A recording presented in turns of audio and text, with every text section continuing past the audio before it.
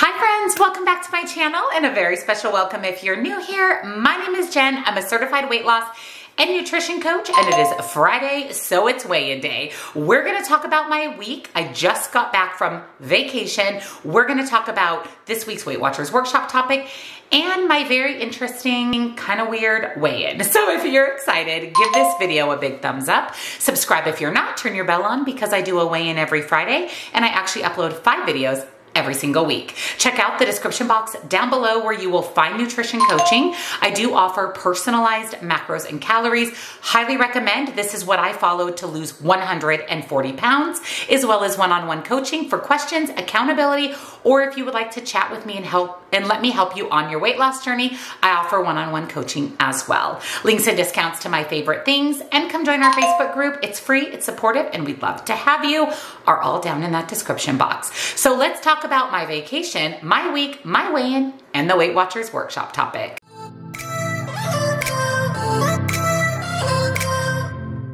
Happy Friday, friends. I hope you had an amazing, amazing week. I had an amazing week. I actually returned on Tuesday night from my little girls trip to Atlanta. It was my friend Michelle's 50th birthday. My friend Henry, Amy, Amanda, and Melanie all flew in. We're all over the United States into Atlanta. We rented a beautiful, and when I say beautiful, beautiful 6-bedroom, 3-bath cabin about 2 hours outside of Atlanta in a place called Blue Ridge. It was very beautiful, very serene, out in the country, very quiet, very peaceful. The cabin was beautiful. Blue Ridge is this really fun town. We did so much fun shopping in that town. We did shopping in Blue Ridge. We took a hike to this beautiful waterfall called Long Creek Falls. It was a pretty easy 2-mile hike there and back, 2 miles total. Pretty flat, a little bit of elevation gain, but the waterfall was absolutely beautiful. We walked around the cabin area on some of the dirt roads and paths around the area to get in some movement while we were there. We did go to this little German town called Helen, Georgia. We actually went there on Monday, which was Michelle's 50th birthday. And we had lunch at this beautiful, delicious German restaurant. For the first time ever, I had schnitzel. I've never had schnitzel. It was so good. Me and my friend Amy shared it. It was absolutely amazing. We had dessert. We shopped the German town, and we took this bobsled coaster thing. That was so much fun. You get to sit in your own little bobsled and you get to control how fast you go. And if you know me, if you know, you know, I went as fast as I could the entire time. The minute I was able to push forward and pick up speed, I did it and I flew through that track. It was absolutely so much fun. I loved every minute of it. We laughed, we cried, we played a very aggressive game of spoons. We just had an amazing time. It really just fills my heart with joy to spend time with some of my favorite people in the whole world.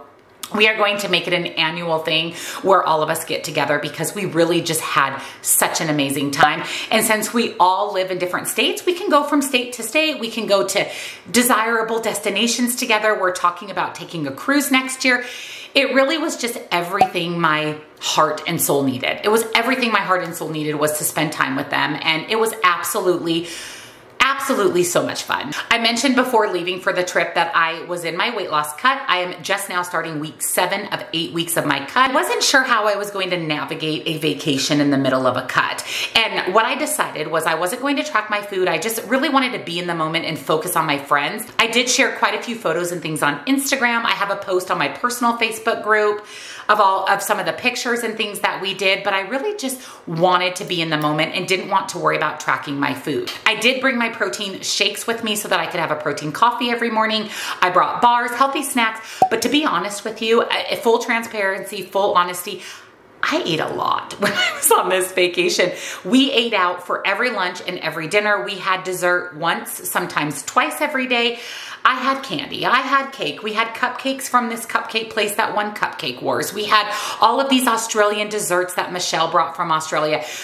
I ate a lot. I mean, I definitely ate a lot. I made it intentional to move my body every day. I felt like that was a saving grace. I got a lot of steps every day from sightseeing, but girl, I ate a lot.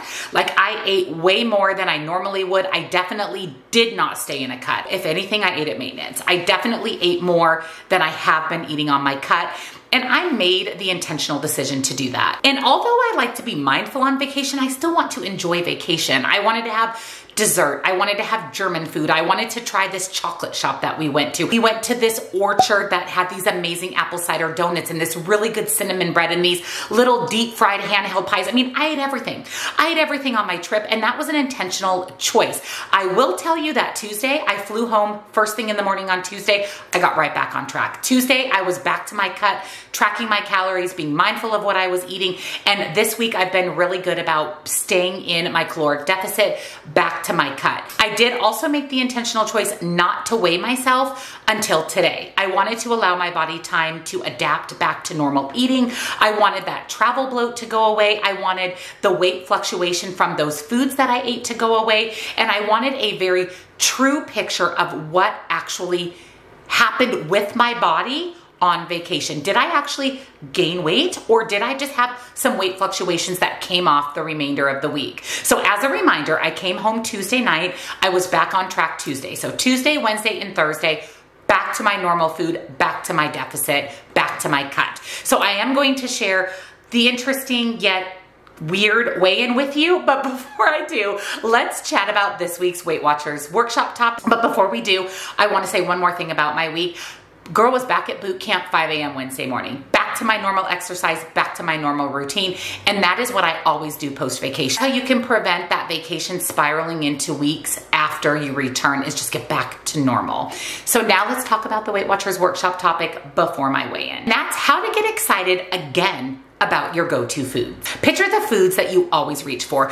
Every single person has their go-to foods. You know, I love my yogurt bowls every single day. I love my protein coffee every single morning. But like things that we do over and over and over again, our favorite foods can become less and less exciting as time goes on. There's a reason that they are MVP foods for you. There's a reason they're foods that you reach for regularly. So we need to get the excitement back of finding those new go-to foods once they become a little bit more mundane and boring. So here's some things that you can try. Number one, think about the new foods you started eating on Weight Watchers. Old faves reimagined with a healthier spin, and once minor players promoted to starring roles all count. Number two, list your top 3 to 5, then explore why they made the cut. Go beyond taste. Consider how they make you feel, the convenience factor, points value, price, everything. And number 3, reflect on how you work them into your routine or meals. Are you intentional about it or on autopilot, and how does that happen? And number 4, decide on new or exciting ways to keep enjoying these foods. Name a day each week to eat one. Example, Turkey Burger Tuesday. Try a new recipe each week featuring one of your favorites, and create a special meal using a favorite food. And remember, it's okay if you don't give those new favorite healthy foods that you fell in love with just kind of a meh. If they've become a meh food for you, that's absolutely okay and normal. But those foods have worked for you, whether it's in the capacity of weight loss, keeping you on track, fixing your relationship with food. Maybe they're low calorie, high volume, high density foods. We want to make these a starring favorite again. We need to connect food choices that we've made to our progress. If there are certain foods that are our go-to foods that help us reach our protein goal, for example, my protein coffee every morning helps me reach my protein goal every day. Or they're foods that we find that keep us full and satisfied, or foods that when we eat them lead to a good number, lead to a successful weigh-in. Those are the foods that we need to bring back into the spotlight. We need to make them exciting again. One of the best things about Weight Watchers, one of the best things about counting macros and calories is you can still eat your favorite foods and lose weight. That is something that makes it sustainable. And you know how important sustainability is for me. I literally eat all of my favorite foods every single day. And we have to remember that if one of our favorites kind of fell to the back burner, why is that? Did we forget about it, or is it just kind of meh to us? How can we spice it up and make it a favorite again? Because we know that that food works for us, and we need to do what works. We want to keep eating the foods that have led to our success so far. I do want to share, as always, 3 fast facts from Weight Watchers with you. Number 1, enjoying what you eat makes you more likely to maintain healthy eating patterns long time. Number 2, identifying why you enjoy certain foods helps you understand why they work, so you can continue to lean on them and find new favorites. And number 3, creating a plan for how you'll incorporate foods you love makes it more likely that you will follow through. So bring those old favorites into the spotlight again. Figure out a way to make them exciting. Or maybe you found some new favorite foods, keep them in the limelight, keep them in the spotlight. You know the definition of insanity, doing the same thing over and over and expecting different results. Same thing goes with your food. Eating those same foods that led to results over and over will continue to lead to results. So think back to some of your favorite foods that maybe you forgot about and bring them back into your life. They're bright and they're exciting and they're new again, and continue to make them a favorite food that leads to success. I could go on and on about all my favorite foods. I have foods that I eat daily, my go-to foods that have helped me be successful, and those are the foods that I continue to lean on. Just find a new way to spice them up. So now let's jump into my weigh-in. Like I said, this is a very interesting, weird weigh-in for me. Just to recap, I came back Tuesday night. I've been back on track since Tuesday. Back in a caloric deficit, back to my cut so that I can continue the last couple weeks of my cut and finish strong. Up to date, I have lost 1.4 pounds on my cut. I wanted to give a little bit more context to this weigh-in as well. I was supposed to start my cycle during my trip. I arrived on Friday. I was supposed to start my cycle on Saturday. I did not actually start my cycle until Tuesday. So I actually started the day that I returned home. So the entire time I was on my trip, I felt a little bit bloated. I always have that little bit of bloat feeling leading up to my cycle. Then once I start my cycle, that goes away. That's 100% normal. It's normal to have quite a bit of bloating leading up to your cycle. And then once your cycle starts, that bloating goes away. And that's kind of what happened with me. Starting on Tuesday, truly that bloat started to dissipate. And by Thursday, I was feeling pretty much back to normal. A lot of that bloat was gone, but it was interesting to see how bloated I felt on my trip, and even my clothing. I just felt a little bit more heavy and bloated on my trip, which obviously is not ideal, but is to be expected. And I was honestly shocked that I didn't start my cycle the day after I arrived on Saturday, that I was actually about 3 days late in starting my cycle. I mean, grateful that I wasn't on my cycle on my trip, but not grateful because of the bloat. And that is partially why I decided not to step on the scale when I returned home. If you didn't know, I'm a daily weigher. I weigh myself every morning and every night.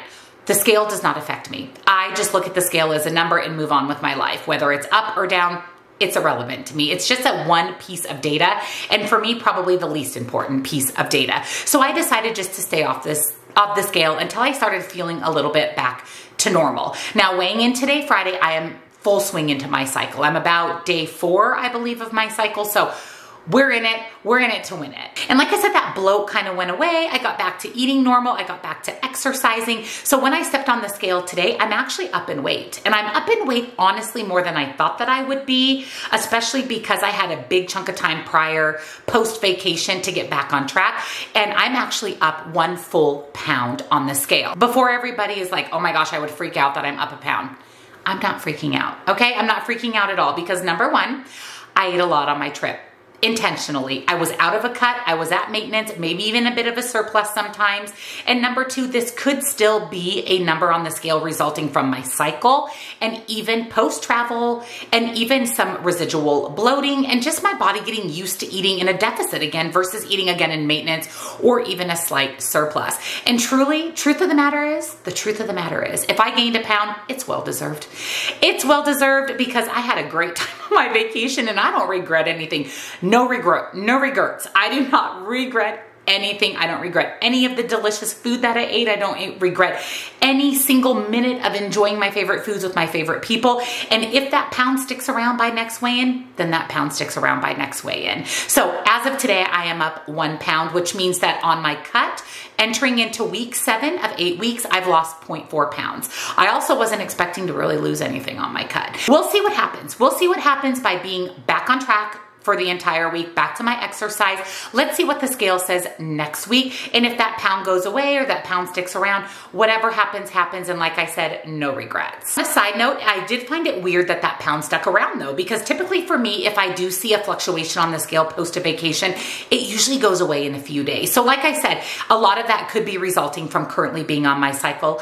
We shall see, but I'm not mad about it. I'm back to normal. I always get back on track right after a vacation, and that typically removes any vacation weight gain rather quickly. So we'll see what happens next Friday. But now I want to hear from you guys. How was your week? Did you gain? Did you lose? What are some of your go-to foods? Let us know in the comments. What do you lean on for success? You may inspire someone to try a new food that becomes a favorite for them. And let me know too, are there any foods that you used to enjoy that are kind of meh for you that you want to bring back into the spotlight? And if you enjoyed another weigh-in, give it a big thumbs up, subscribe, turn your bell on. You're not going to want to miss any of the videos I have coming your way. We have a grocery haul tomorrow, and we have a really fun video coming out on Sunday, so subscribe and turn that bell on. Check out the description box for nutrition coaching, links and discounts to my favorite things, and come join our Facebook group. We'd love to have you.